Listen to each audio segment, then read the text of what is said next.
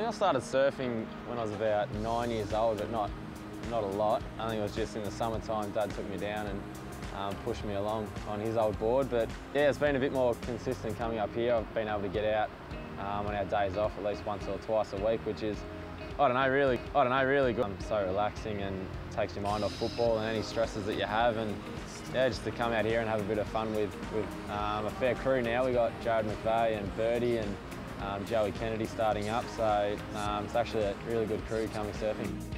Most of the boys, I don't know, we got all the best gear, we got the best wetsuits and best boards, and you probably see us walking up the beach and think we're pro surfers, and then we get in the water and you think we're just total spuds. Yeah, I think we're better on the beach than in the water.